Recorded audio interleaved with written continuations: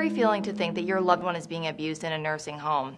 The people you trusted to provide quality care have taken advantage of their role and physically, emotionally, or financially abused the person you care about. Now, you want to hold these people accountable for their actions.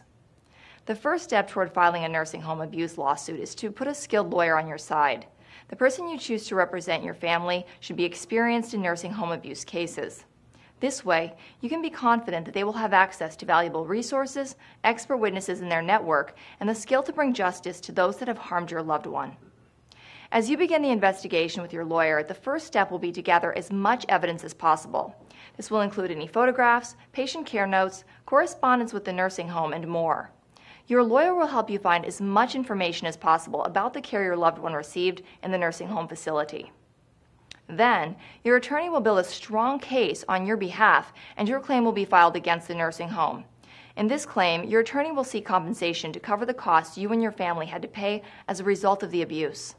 Your attorney may also pursue punitive damages to punish those that caused your family pain and suffering.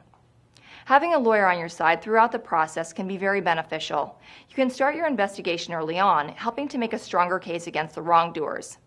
If you're not sure if you have enough to start a claim, call us for a free consultation. We will go through all of the evidence you have gathered and let you know the right way to handle your claim.